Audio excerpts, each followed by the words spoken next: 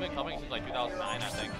To tournaments? Yeah. Oh yeah, no, I'm just saying like Yeah, he said he was going to he's take been a break around. for the season. I could see that though. Yeah. He takes breaks from time to time. I'm just like, School's more important. he's on PR and he's just.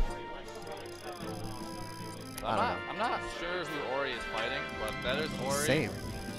Versus to be determined. Maybe the I'm tag. sure Gooshi will let us know soon.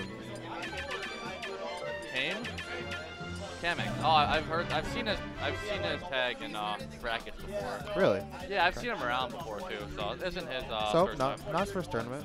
Yeah. Makes a difference. No idea who he plays. Well, I mean, I'm honestly, I'm feeling hopeful. I'm feeling optimistic. We're getting to that point where the game's been out for a year, and you don't want to see Sheiks and Marios and TSSs anymore. We all know Ori plays pretty much exclusively Sheik. He's been known to play Villager from time to time in doubles. Roy! Let it be Roy. Is it Roy? Roy! Let's go. Roy's a scary character, man. Roy? Make a mistake, die at 60. Roy, yeah. Roy, I don't know if people know how good his down tilt is on shield. Down tilt almost locks you into shield. It doesn't lock you into shield, but like it makes it that if you unshield, you just get hit by another down tilt.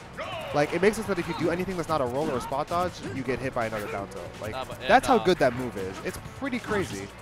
I know you were talking about matchups earlier. Roy is one of those characters that you don't really get experience versus Roy unless you're playing against the Roy. He is so much different than all the other sword characters. It's just the way he moves. It's so, almost strange compared to the rest of the cast. Yeah, no. Playing against a Roy who's good for the first time is a miserable experience. Because you try to approach and you end up approaching into a sword. And you feel really bad about yourself because you take about 12, 15, 20 damage every time it happens. And then you like do a spot dodge or something and you read it and you F smash you at 50 or 60 or 65 and then you die and you're like, oh, like I thought I was winning this game because I had a % lead.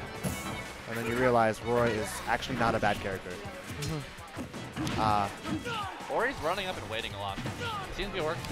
He might be dead. Yeah, no drift on the up B, and I think if he had waited a little longer, he might have survived. I think but it's possible. Yeah, he just kind of gave up on it. And did he jump? Yeah, he did. So that game lasted only a little bit longer than a minute. That was really unfortunate. I mean, I want to say that it was unfortunate, but the last time I was in tournament versus Nam, he did the same thing to me game 1, where he just bouncing fish and then immediately footstooled. So I'm starting to think that that might be a Sheik gimmick. How did the bouncing fish even miss? Huh? He was just over him. Like he was just already under the stage. And then he tried to jump, and then he was out of bouncing fish, so he just jumped over him, and he was just footstooled. The exact same thing happened between me and Nam. I think it's an actual gimmick. Like, you can deliberately miss bouncing fish to set up a footstool. I do the same thing with zero shoot down, but you can deliberately miss the footstool thing to, like, drop down, then jump on them, and then go back up. It's hard, but... That's why I play Sonic. Gimmicks don't work on him as much. Right? Just spring. Just spring. Who cares? Just spring, yeah. Gimmick? Nope, spring. What frame is spring? Couldn't tell you. Oh, okay. I'm gonna look it up. I know it has invincibility too. I know it's very good, but I don't know if it's like frame 1 or like frame 3. It's probably not frame 1. It's probably not frame 1. It might be, who knows? I highly doubt it. But game 2. Right, game 2, Town and City. So we're gonna see some early deaths off the top. Yeah. Kind of having a hard time playing in neutral against Sheik right now. I'm not sure whether it's his unfamiliarity with Sheik or whether it's his trouble in neutral in general. I'm leaning towards the second. It's hard to play Sheik in neutral. I mean, of course. Good nair. All right, follow-up. I don't know about that F smash. Customarily, I don't think Roy should go for that move if you're not going to kill with it. Like, it's not good for shield pressure because it's still technically punishable.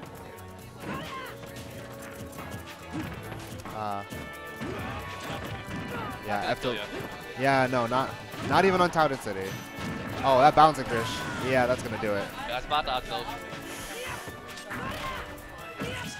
Kamek really wants to get a stock off. Doesn't want to get 4 stock round 1. No, not a good start to the tournament. Even though Ori is like, he's pretty decent. Yeah, good F smash. But here's what I'm saying about, like, you don't want it to go the other way. Like, if he had been facing the right way, like, that would have been just like a complete stock. We would have died like 50. Yeah, absolutely. So I just, like, I don't see the operative point in going for an F smash in the other, when it going the other way. Like, yeah, you're doing 20 damage, that's great, but like. He almost died. He was a few % off that. I mean, if Ori DIs badly. Ooh.